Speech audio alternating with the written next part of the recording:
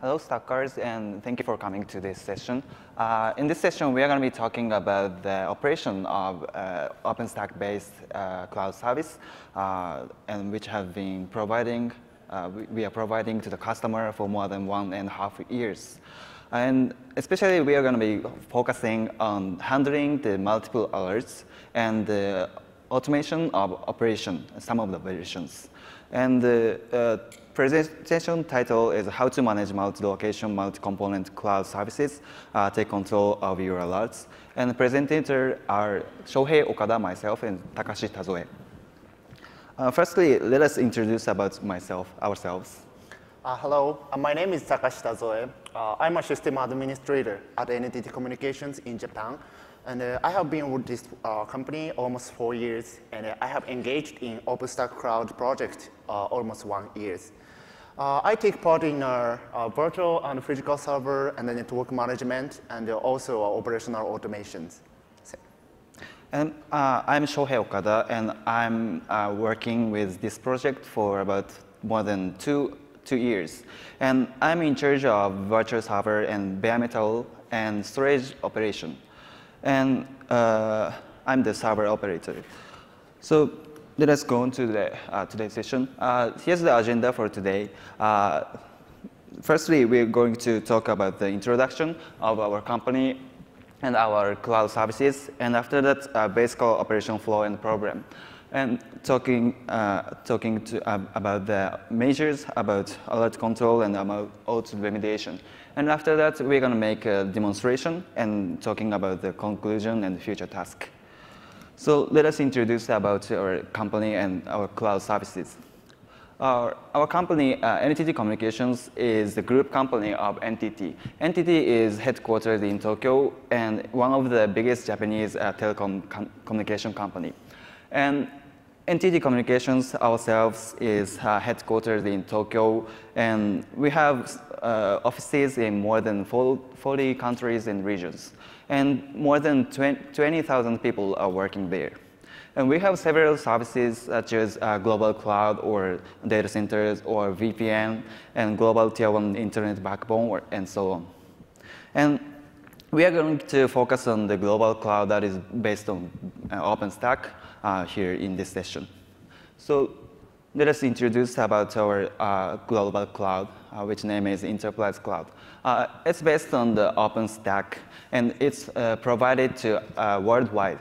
So we have 8 regions all over the world, such as United States or United Kingdom or Singapore, Deutsch, and Hong Kong, and Australia and Japan.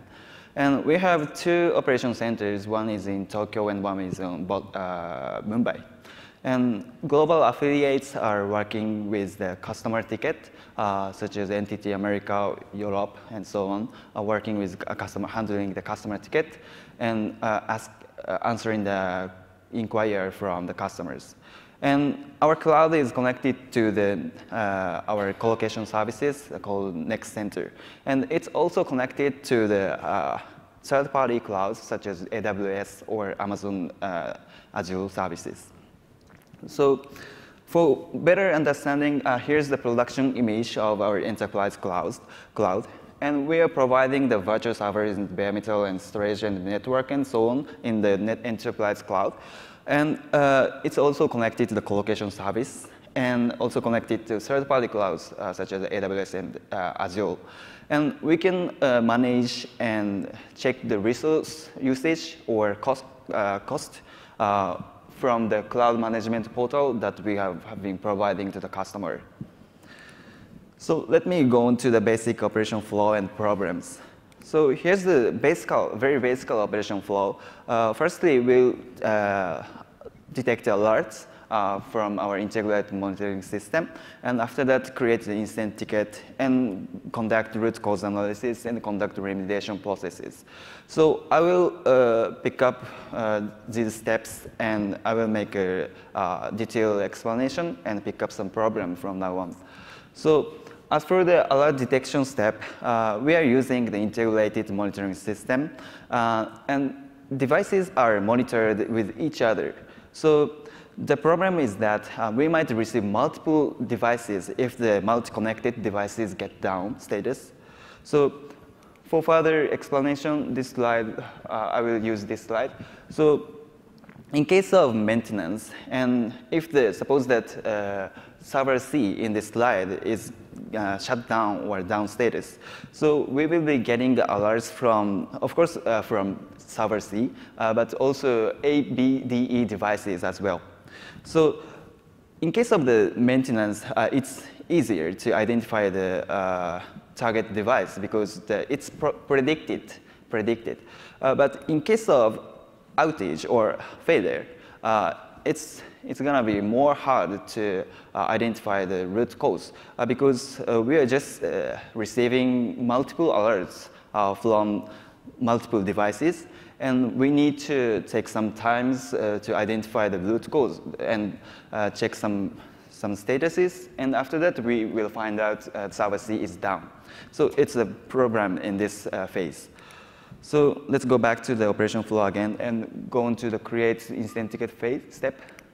And we are creating instant ticket by our own ticket system. It can be used for customer communication as well.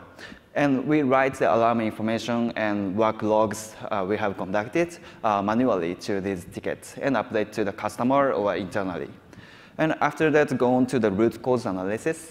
We follow the runbook and checking the status or run jobs or scripts.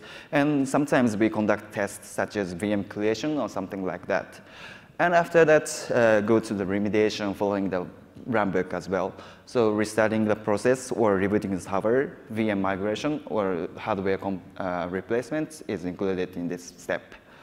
So let me raise one example for better understanding for this operation flow. So let us suppose that one of the hypervisor got a hardware error, such as memory error, like that. So in that case, we will be receiving a sign of failure in the integrated monitoring system. And after that, we create an instant ticket manually and update the information of our of the alert information or work log there. And after that, go on to the checking hypervisor status and confirm the issue. And after that, if possible, we will conduct live migration of the VMs on that server to other servers, normal servers.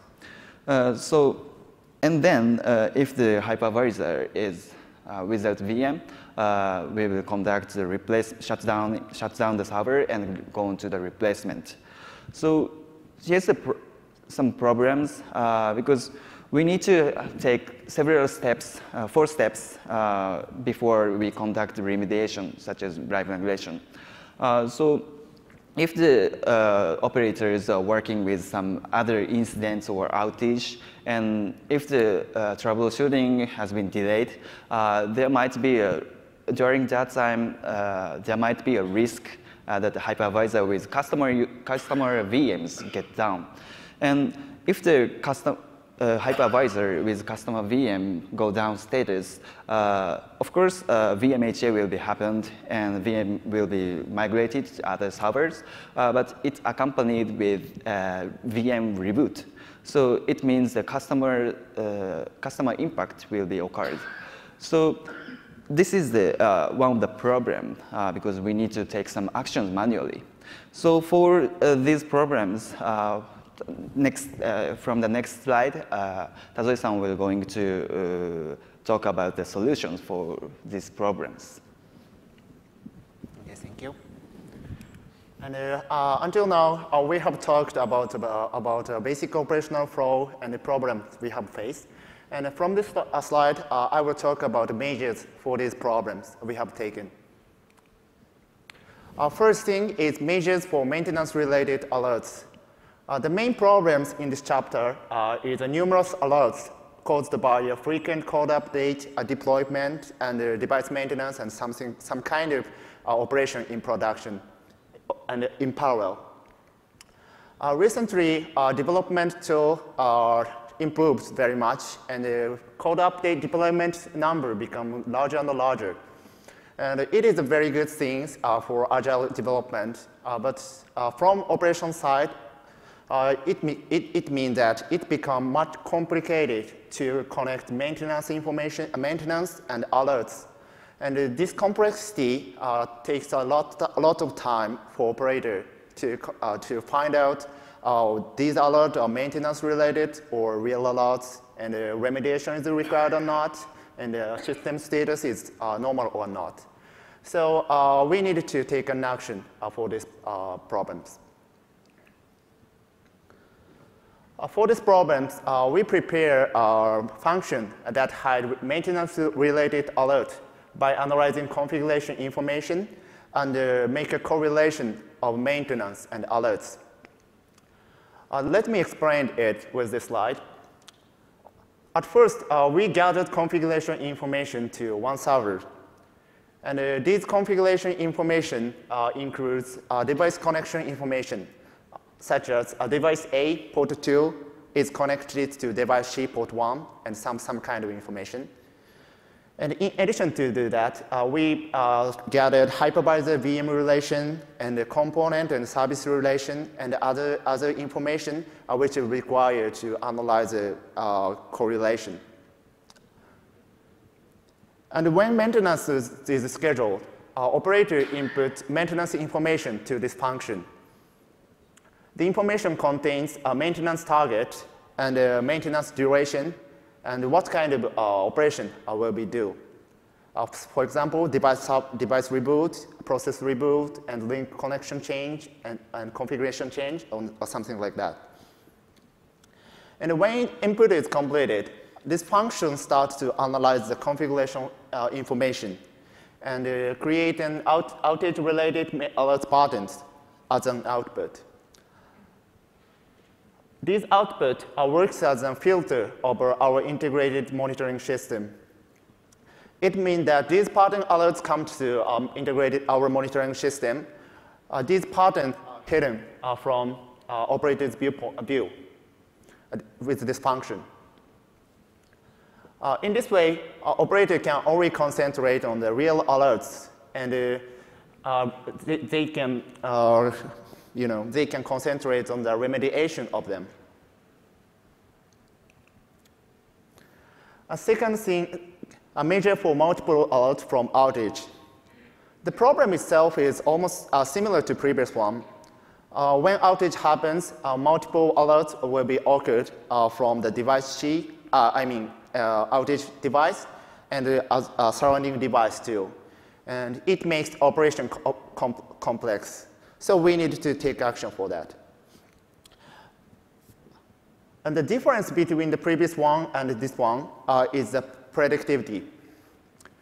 In maintenance, operator cannot what and when and where will be happened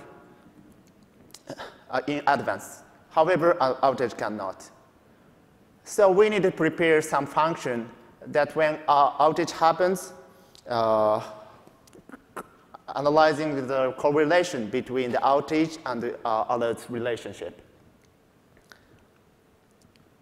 For these problems, we set triggered alerts and predefined analyzing pattern for typical outage, such as device down.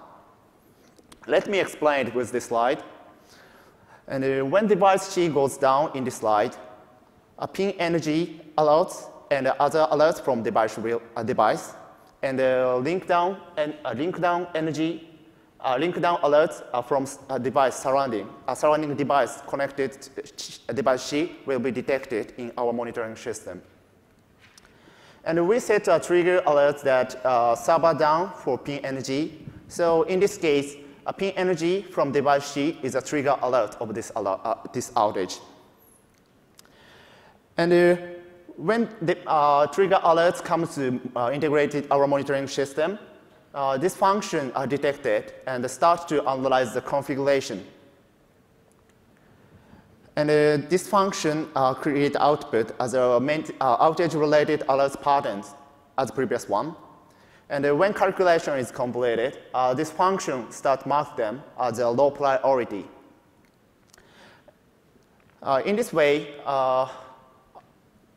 trigger alert is highlighted, and the operator can only concentrate on the remediation of the trigger alerts. And I prepared regarding this function of demonstration. So let me show you. This is our this is our. Oops, sorry for that.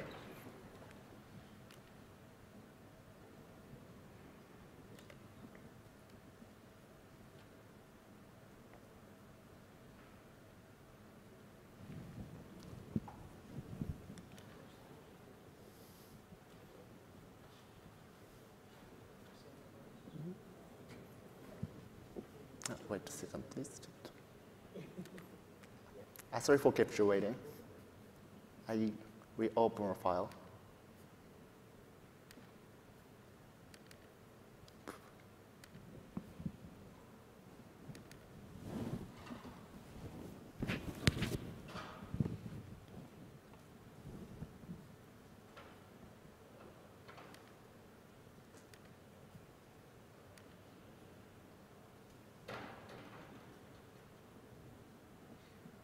No, really. Well, doesn't work.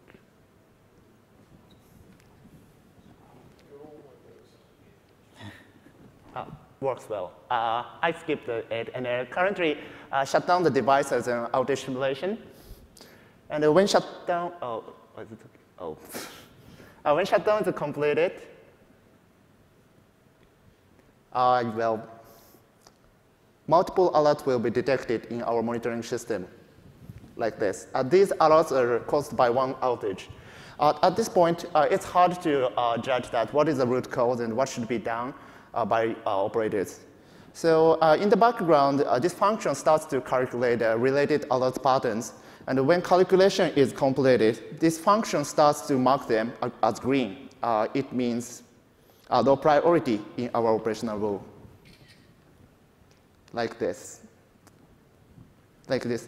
At this point, operators know that what is the root cause. A root cause is highlighted pink, and the other is green. So they can focus on the remediation of this root cause. And in addition to that, in the background, this function also creates a, incident ticket that reports this outage. And furthermore, the ticket number is written in the operator node of each alert. Okay. Each alert.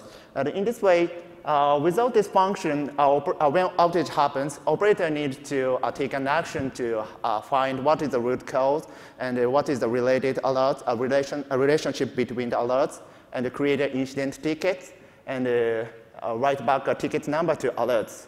However, with this function, operator knows what is the root cause, and a ticket is created automatically, and the ticket number is connected to each alert. So operator only focuses on the remediation and starts to remediate immediately and record the operational log to incident ticket. So, and the third thing is approach for auto-remediation. Previous two measures is mainly focused on alert control to make manual operation simple. This is an approach for automation itself. And at first, we would like to talk about basic operation policy when we consider auto-remediation. When operation is simple enough, we consider auto-remediation first. And especially a major outage, that means a frequent outage and a large impact outage. On the other hand, when operation is too complicated or too risky for automation, we consider the documentation, create a runbook, and or create a support tool for manual operation, such as database corruption or something like that. And when this operation becomes simple enough through this process, or the impact become larger due to situation change, these operations become the next candidates for auto-remediation. This is our basic policy for auto-remediation. And I prepare our auto-remediation patterns today, a demonstration. Before that, I would like to introduce the overview of today's demo.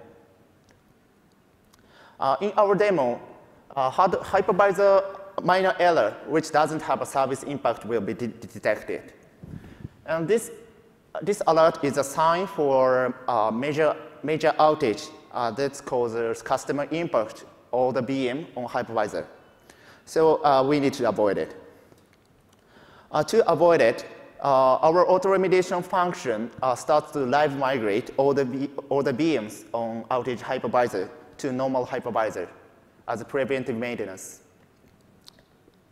This kind of preventive maintenance is very important to make high availability service.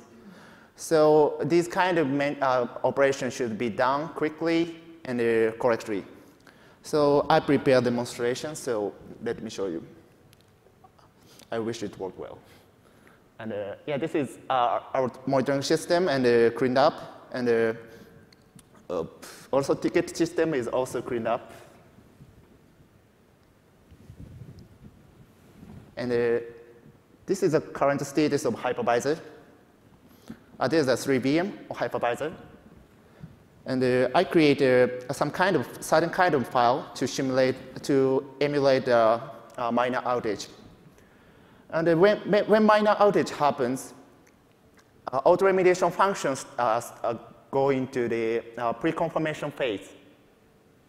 It means that what is the current status of the outage hypervisor, and find a normal status hypervisor for live migration. And this is a status of each hypervisor. Upper half is outage hypervisor status, and the bottom one is a normal hypervisor status. And currently, pre-confirmation phase, so there's nothing happened. However, when pre-confirmation phase are finished, this function go into the migration phase. And when migration phase, server VMs on upper side becomes the status become migrating and move to the bottom with active status one by one. It takes several seconds or several minutes, and the time of the VM live migration is due to the VM size or VM usage status. So wait a second. Currently, second one is become migrating and move to the bottom in seconds like this. And last one.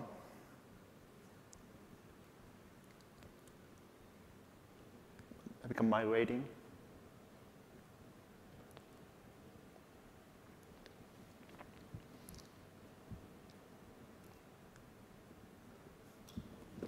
And move to the bottom. It means normal hypervisor. At this point, all the VM on outage hypervisor move to normal hypervisor automatically.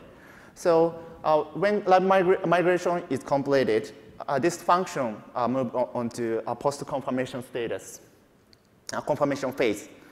It means that all VM is really moved from outage hypervisor, and all the VM on normal hypervisor works well, really correctly, and so on. And in addition to do that, same as previous demonstration, incident ticket that report this incident is also created. Previous demonstration doesn't have any operation in production servers. However, in this demonstration, I did. So in post-confirmation, when post-confirmation phase is completed, this function attaches all the operation log into incident ticket. So I skip a demonstration for a while. Oh, and it doesn't work. I tried to show you the result, but it doesn't work. But in the demonstration, operation log is attached to incident ticket, and the operator can start to operation. Operator can understand the before situation, before the hypervisor situation, and the operation itself, and the post situation of hypervisor with this log, and take an action based on that, if further action is required. So that's all problems we have faced and measures we have taken. So I'd like to conclude our presentation with future works. Conclusion. We encountered too many alerts in production that is due to the large scale and complex cloud service. And we monitor, to monitor the large scale and a complicated monitoring system, it is difficult to monitor it with one MMS. So we use multi-kind of monitoring, such as, for example, a service level, we use Jenkins or script, our own script monitoring. And the resource and the process level, we use Zabbix. And the hardware level, we use vendor default functions. So, so in this situation, it's difficult to keep monitoring item disjoint. So we gathered these kind of alerts into one system and make a correlation out there.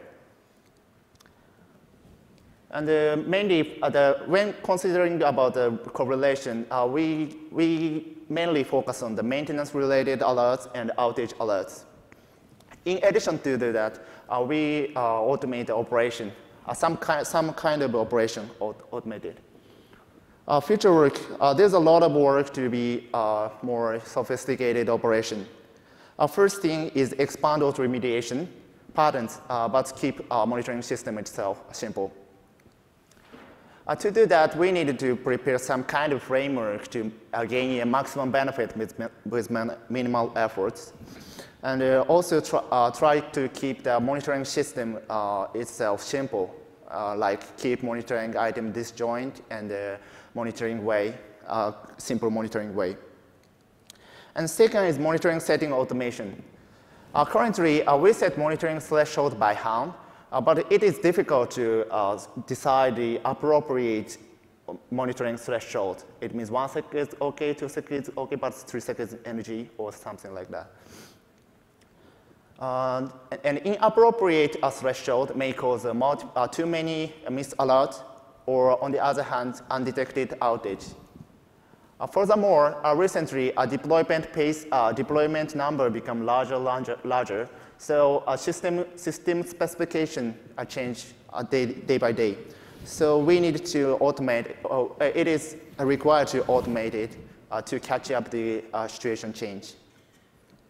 A third thing is preparing enough troubleshooting functions. In today's presentation, all the major problems and measures are predefined workflow. However, there's a lot of unknown issue in production. So for that, we need to prepare some tool to simplify the root cause analysis or log correction function for simple troubleshooting by hand. So we will keep working on to these kind of topics for more sophisticated operation. Thanks for listening. This is our presentation. So I'd like to move on to Q&A session if anyone have a question. Thank you for listening.